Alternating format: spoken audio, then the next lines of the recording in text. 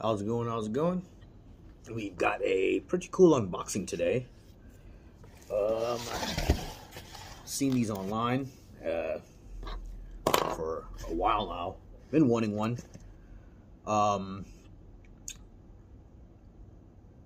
They're a little expensive, but so I sold like 4 watches to get it. Another watch. Let's do a knife check. What we got today? This little Infinity OTF pocket knife. I've had this thing for years. I want to say like 5 to 7 years or something, and I've literally never taken it apart. I've literally never oiled it.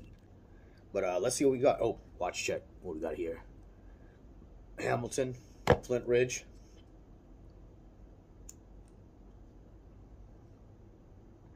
With the little diamond on the bottom. And I have it on a Forstner strap. But whatever. Oris, they make the Aquis watch. It's a very popular diving watch. I don't dive, but I like the watch. They come in many colors. Let's see what we got here. Oh, well, I got a customer. All right, I'm back. Let's see what we got. So I did get it from Jomashop. So we got some Jomashop stickers. It's the first time they've ever sent me stickers. I've ordered from them many a times.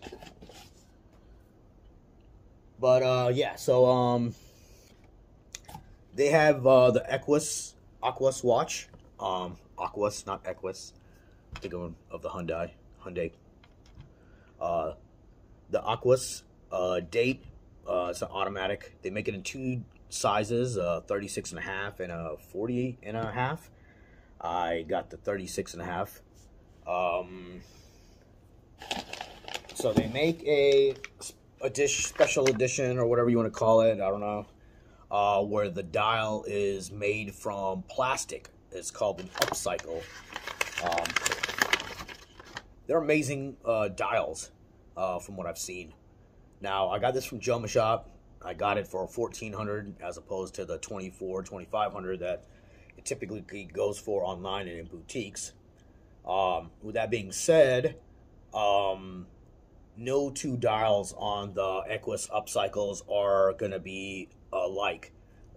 How apparently, from what my understanding is, they collect plastic bottles from the ocean. They shred them up and they melt them and they make them into dials. So, you know, if you have different colors from different plastics and it's all melted, like obviously it's not gonna, you're not gonna get the same dial twice because it's just shredded plastic. So this dial will not look like any of the other dials. All the dials, like I said, will be different. Now I've seen different variations. Pull this out. This paper's kind of noisy.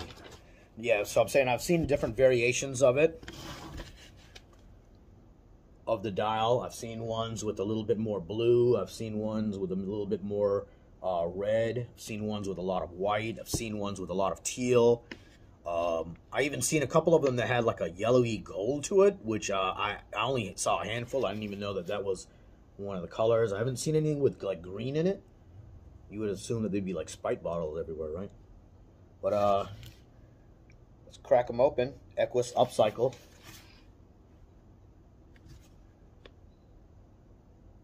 It says here $2,300, so that's like the actual price of it retail. Now I sold, like I said, a few watches. I had that little, there's a Glock, the green version, out of $3,500. Okay watch.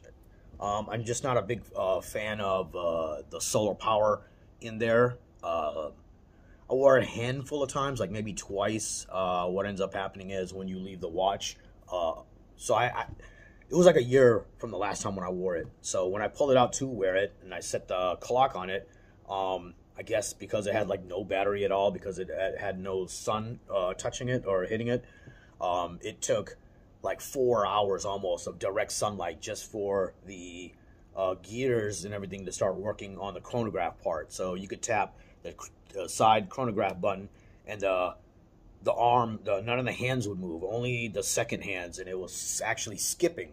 So it'd do like 2 seconds, and it'd be 2 seconds worth, and then it'd move like two.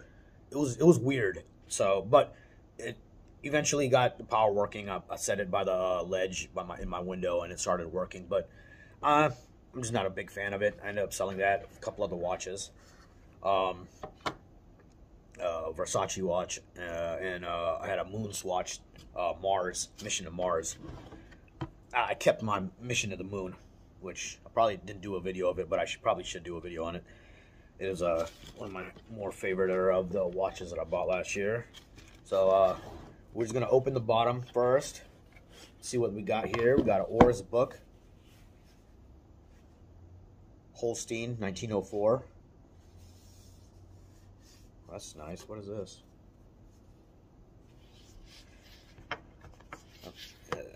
I don't know what that side thingy was. I was trying to pull that down, but apparently nothing comes out. I'm not trying to rip it. Product manual.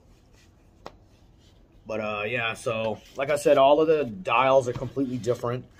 Now I've heard that there are a lot that because of the white that you'll occasionally get in it, that it'll block out the word Oris, or it'll block out the what is it, 300 meters or 30 meters or whatever that's written on the bottom, the water resistance, depth resistance.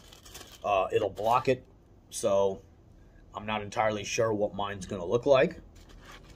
It slides out. Let's get rid of all this tissue. Oh, this slides up. Oh. Alright, so yeah, like I said, this is going to be interesting to know what dial I got. Like I said, all of them are different. Kind of hope it has a little bit of teal in it. I won't know.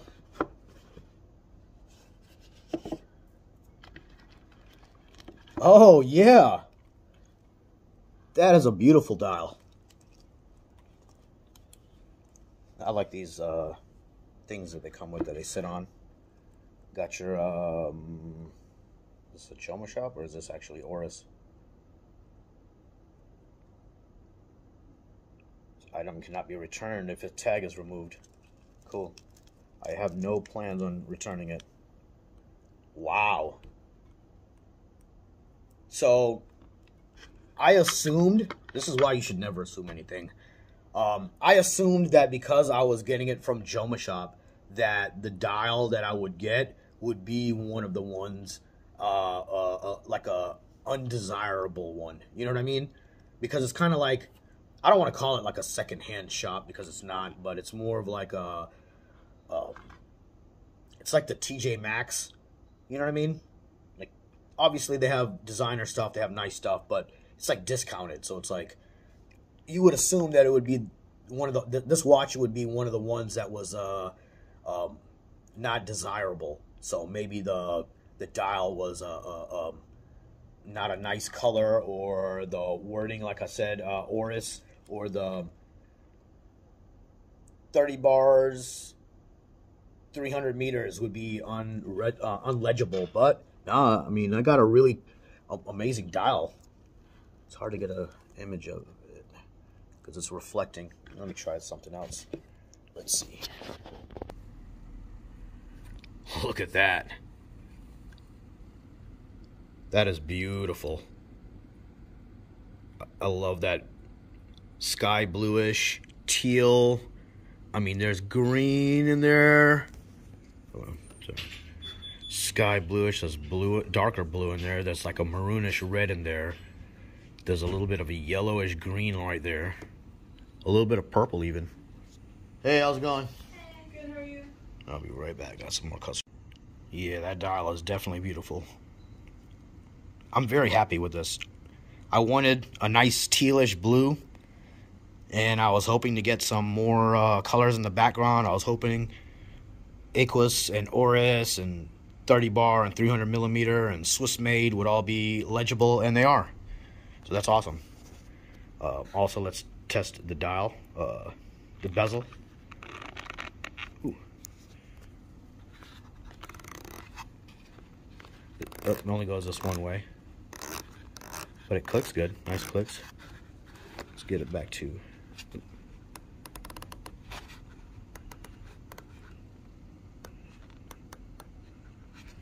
Nice.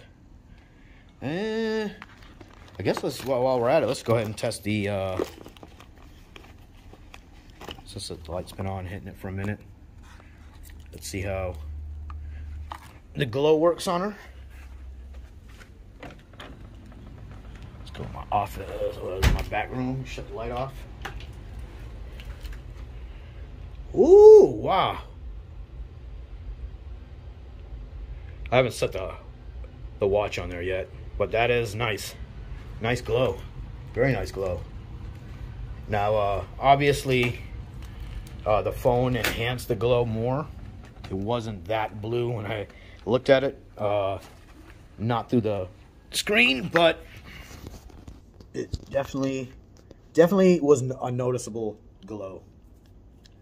But yeah, this is a sweet Oris dial. This is definitely one of the cooler ones I've seen. I saw a few of them that were very dark blue and red, and I was very scared that I would get one that I wasn't gonna like, because you know, you're buying, you know, I mean, I didn't pay full price technically because I got it off of what's it called, Jomashop, so I got it a good $1,000 off, but still buying a watch that expensive and getting a dial that you're not gonna like very much is pretty scary.